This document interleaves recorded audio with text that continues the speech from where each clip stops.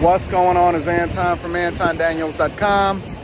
I appreciate y'all for continuing to rock with me. It's out here on the beach in Miami Beach specifically. Sorry about the wind, but that's just what you get out here, and there's nothing you can do about it unless you got a windscreen. And I don't have a windscreen. I got Rita with me though. Rita's hanging out and chilling.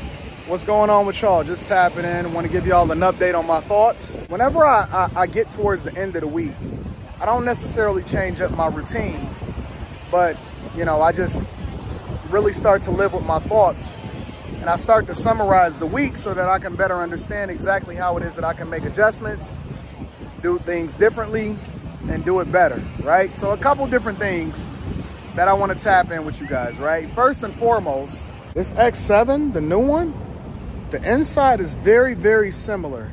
Very, very similar to the new BMW 7 Series. Let me just show you a little bit. You see the whole all the way across, and then they got the new design language with the X7 going across like that. I love this car. I absolutely love this. I'm not really a car guy. You know, I got the S-Class and the Porsche and all of that, but I very much like the design language, and this thing is growing on me. Even the front grille and everything, and the headlights and the ultra new, is growing on me. But Miami, let's talk about Miami. Let's give y'all a little bit of an update on what's going on here. We hit the beach today, and Rita did some shopping, and we did some Spanish and Italian restaurants, and we did a little bit of uploading and working, and then we hung out in Miami Beach, and then we came back down here to the design district, and Rita did a little bit of shopping. You know, when you have your girl out here, you want to make sure that she stay tight with everything that she want to visit and shop at, because it's not always about going online, it's about the experiences, right? But the biggest thing through it all is having the option to do what you want to do when you don't want to do it, or when you do want to do it. Meaning that Rita and I have been having a conversation extensively, and we always, and I don't know what it is. I don't know if it's just because we have this space in our life. You know, we starting to get a little bit older, 40 years old. We're right there probably at the midway point, God willing, that we live to be 80, 85, 90 years old in super good health. And that's why we spend the overwhelming majority of our time in the gym. But I'm waiting on her inside the store. She about to come right out. Okay.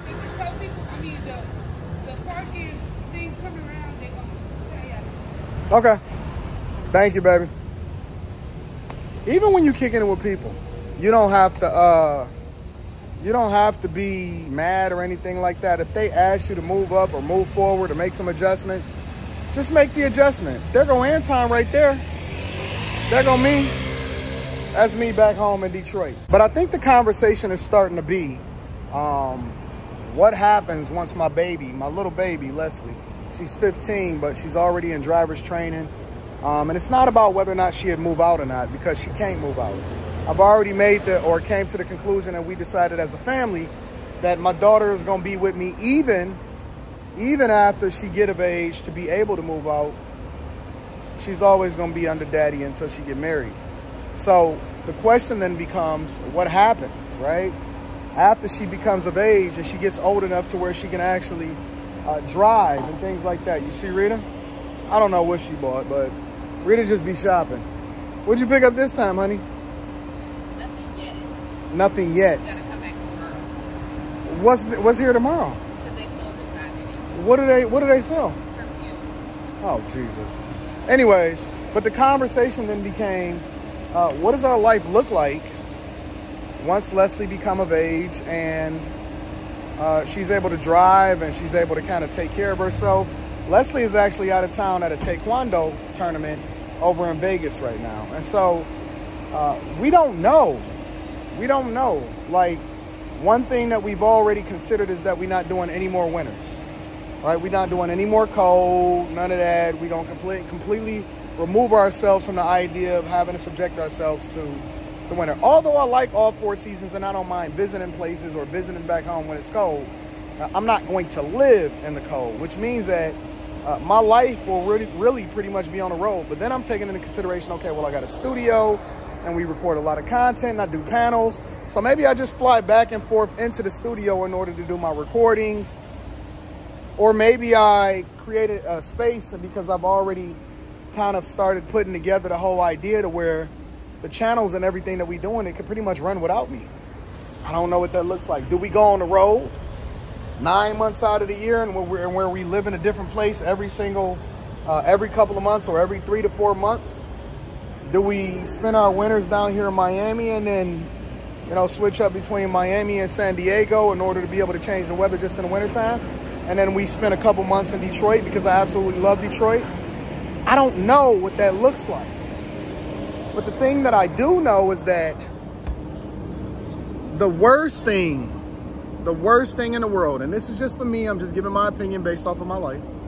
The worst thing in the world is being required to do something that I don't want to do when I don't want to do it.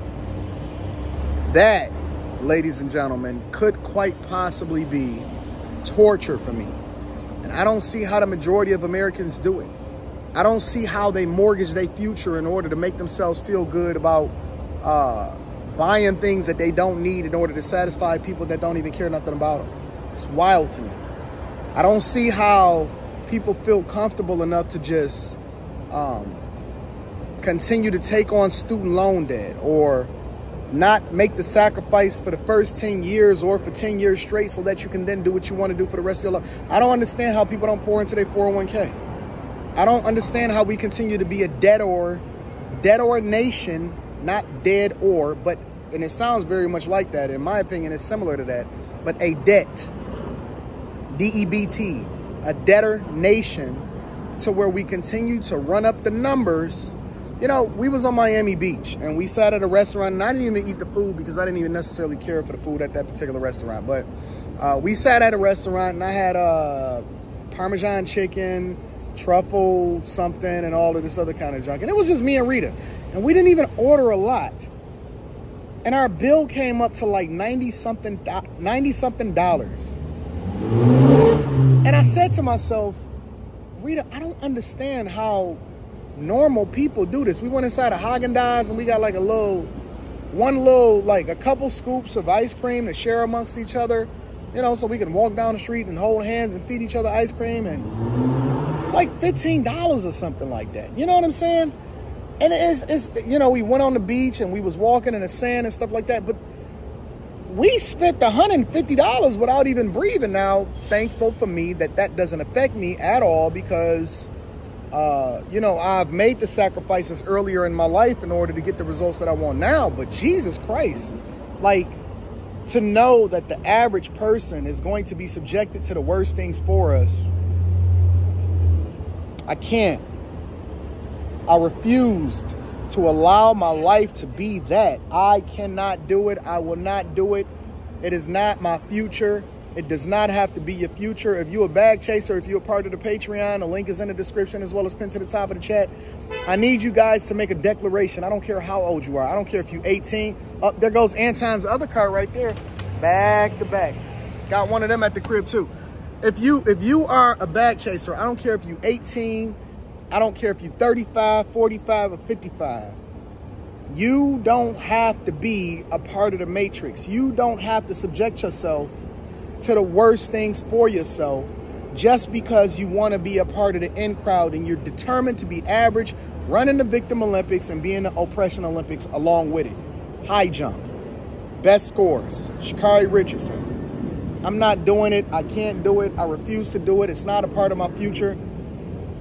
I'm not doing it. I'm not mortgaging my future. You don't have to be that. You can't be that. God don't want us to be that. He don't want us to be destitute and desolate. It's a whole nother wave.